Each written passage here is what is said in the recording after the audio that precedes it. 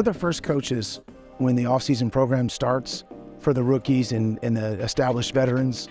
We're the first ones that they see. So when everything starts for the new year, we're the coaches that see them first and get them started as the season starts and the new year starts.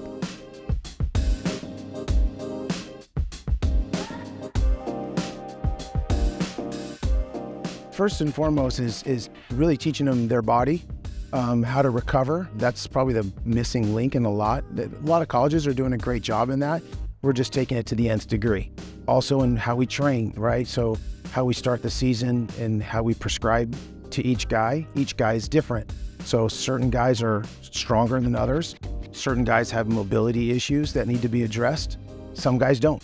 So that's our chance to really kind of dive deep underneath the hood of the athlete and see where they're at. Create some individual programs to teach them where they can get stronger, keep their strength strong. Bam, good. 1-4. Fastball, down slow, fast. My name is Ricky Ng, Performance Nutrition Director for Las Vegas Raiders. As nutritionists, our goal is to fuel for performance and rehab for these guys. So as part of that integration with medical, with strength and conditioning, we want to make sure that we're maximizing on fueling our athletes through whole foods, supplementation, making sure that they're ready to go when they're coming into the weight room and they're training with AJ and his staff. When they step out on the field with head coach, we're going to make sure that they're fueled up. And that way, as far as game day goes, they're going to be ready to go because we've practiced a variety of fueling strategies for the guys. And then that way on game day, there's no surprises whatsoever. We know we're going to be practicing tactics that are going to work for them. Each guy is going to be individualized and they know specifically what they need to hit and achieve on game day.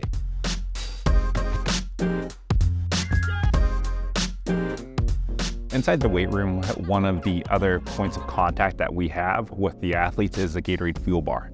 So in there, that's where we stock up on the fuel that the guys need for pre-rehab, post-rehab, pre-practice, post-practice, anything in between. We're using technology to really coach guys up on individualization as well as developing consistency and understanding what they're putting into their systems. When we're looking at supplementation, we want to sit down with the guys on why are we choosing what we're choosing? What is the objective that we are trying to achieve in combining these supplements? So if we can continue to work with these guys to establish where the gaps are, we can slowly start to fill these gaps in. And hopefully by the time we fill all of these gaps in with them, we're going to have a more durable player. We're going to have a player that can recover faster between sessions and really drive longevity with these guys' careers. All right, fellas, bring the pain. Here we go. We're out, fellas. Let's go. That right foot is bent and on the floor. Left leg is straight. Now, come on, get some juice. So I inherited these guys when I came from Jacksonville, and a great foundation of guys. I'll start with DA. DA's played in this league, so right away there's a little street cred right there. And he's also worked his way very hard in terms of his education to get where he's at. So not only as a strength coach, but also being a former offensive lineman, he can really connect with the big guys. Deuce Gruden is a professional power lifter. He still competes. He just competed this past spring, and it helps really bond us all together, seeing him in a different phase of strength and conditioning. Rick has a wealth of knowledge. This is a man who's won World Series in Major League Baseball. He's had to deal with multitude of players from the major leagues all the way down to rookie ball and developmental leagues, but also different languages. So you're talking about a wealth of knowledge there over 25 years. Rotate the hip to the carpet, go back to the ceiling. You know, we all do kind of different things in here in the weight room, but we also help out with nutrition as well, and we also help out with rehab. And we're all connected together. We're all one big athletic performance team, and we all take a part in it. So connectivity between strength and conditioning and athletic trainers, What we'll do is if there are guys that we deem to be higher risk or guys that have a tendency to experience game day performance issues, then what we'll do is we'll want to take a look to see what are those culprits during the week. And what we'll want to do is communicate and find out what some of those issues are. We'll have guys take a 3-day tracking where they capture pictures of what they're eating, establish time frames for those feeds, and from there what we can do is identify this is how the athlete is feeding, these are some of the volumes that they are consuming, and this is what we're seeing. That's the opportunity that we have to educate guys on when they want to scale back on the amount of calories or the types of foods that they're having, so that they can really promote recovery without a huge flux in their body weight or their body composition, and they can hold on to as much muscle during a period of inactivity. The test is really the first brick.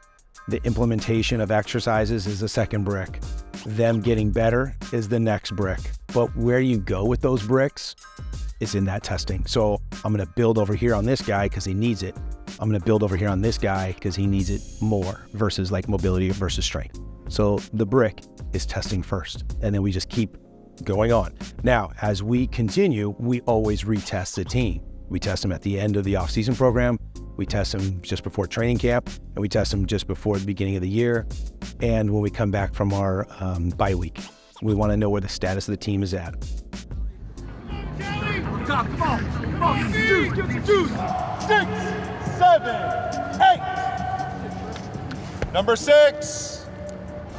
I think the biggest misconception is that when there's, oh, we're in the off season, that we're off, and it's actually our busiest time. There's a lot going on in that off season that leads up to where we're at today. So I think that's the biggest misconception, that the off seasons we're all off, and it's not true. So there's a lot of rehab stuff that's going on. There's a lot of assessment of the new draft class. And there's also assessments of our guys as well.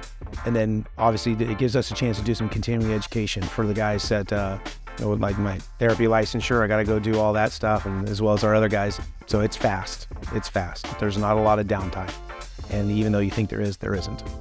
You got to optimize your time.